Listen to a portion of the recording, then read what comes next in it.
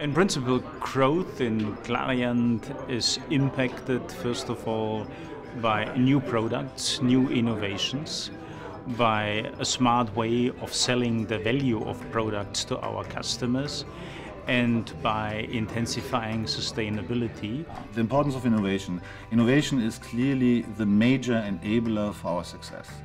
Our customers or our licensing partners, they want to work together with a catalyst supplier who is providing innovative solutions in order to reduce energy consumption, improve the yield. Also in R&D you have to go new ways. Yeah, we did this actually with our high throughput laboratory because we don't do a different kind of R&D there. Yeah? It's just shortening extremely long development times which we have, which go over 5 years, 10 years, sometimes 15 years. We try to bring this time down. And it's working very, very successfully. This is only possible through permanent improvement of our products or innovative breakthroughs. So without innovation, there will be no growth for our BU. It's all about being cost competitive, especially at the base petrochemical level. And so being prepared to address different energy scenarios is really key.